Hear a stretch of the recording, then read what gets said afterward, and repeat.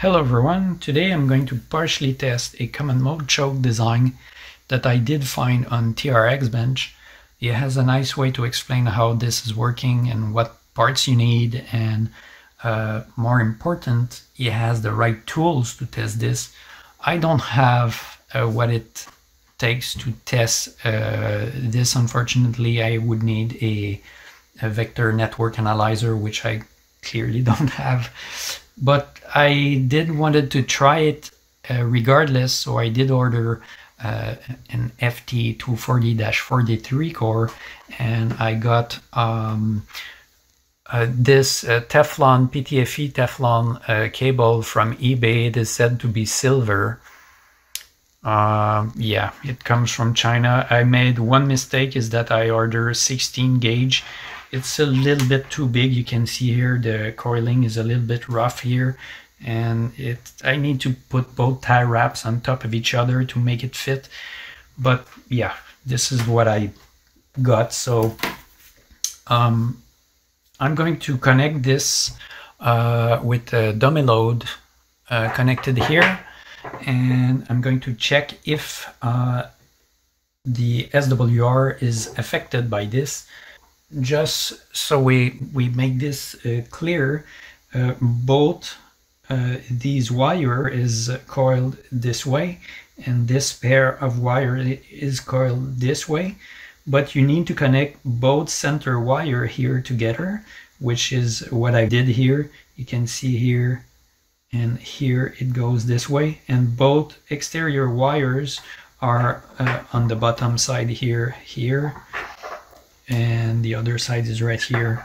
And when you do this on the opposite side, these two wires, these two center wire are going to be connected with the two exterior wire, and these two center wire are going to be connected with the two exterior wire.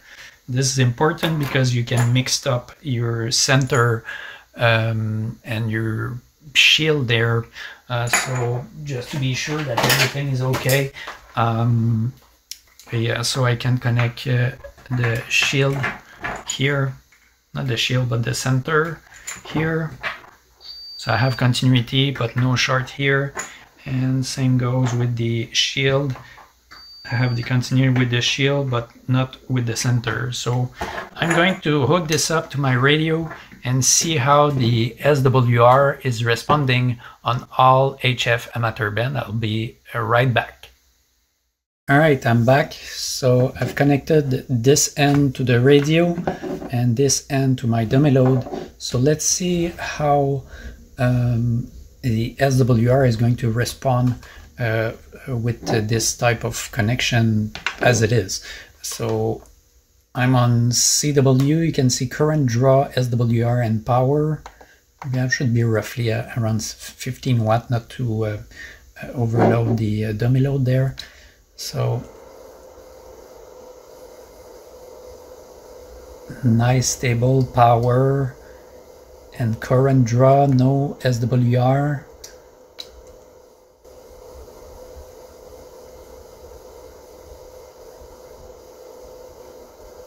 Yeah, power is stable, current draw is still stable.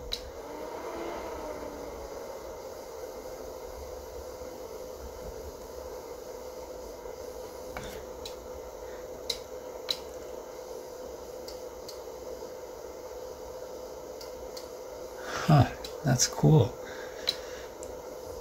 Even though it is far from being installed properly, you know, in an enclosed box and with short connectors and short cables, it still seems to be working okay for the SWR, that is.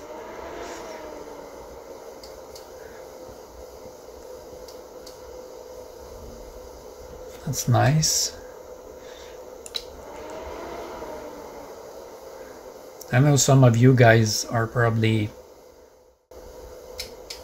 thinking, what the hell is he doing? This is the only thing I can test right now. So yeah, with the proper tools it would be better, but I just wanted to see if this would affect the SWR, since it is the only thing I can test right now. And right now I'm quite satisfied by what I see. 10 meters. Can see the power and current seems to be pretty stable. Cool. Let's go see on 50. Let's lower the power here.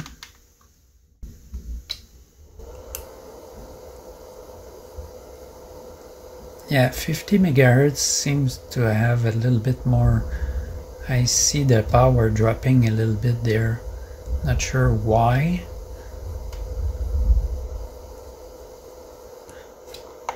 That's for fun. I see a little bit of movement. So now I'm moved to full power, 100 watts, just for a couple seconds, just to see.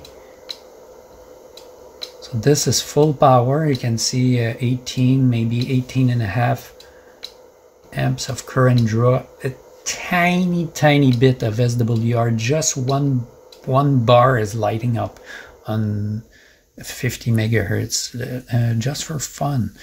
Let me lower this down here and let's try 40 meter at full power. Nice. Yeah, full power on 40 meter. Let's go 160. Cool. 10 meter. Nice. Well, up to now I'm happy with the result I'm seeing on the SWR. I was afraid that this would mess up all the SWR, and it seems to be working okay. Even though I'm not knowing the exact type of cable I'm having here, besides knowing it's PTFE Teflon cable, and it's said to be a silver wire.